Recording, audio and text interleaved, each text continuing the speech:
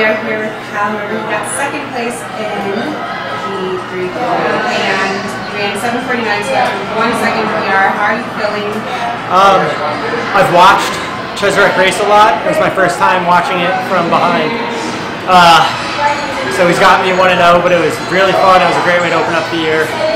We've been down in Tallahassee training super hard the last few weeks.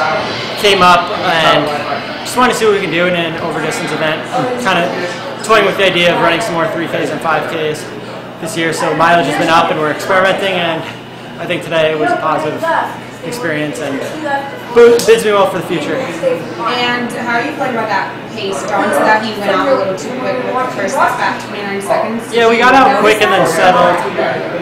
It's fine. I mean, it's racing. You can't control every single aspect of the race, and you did a great job, made it a lot easier for all of us. And then, how is your training going? What are you going to practice after this? What are you going to focus on about your race? It's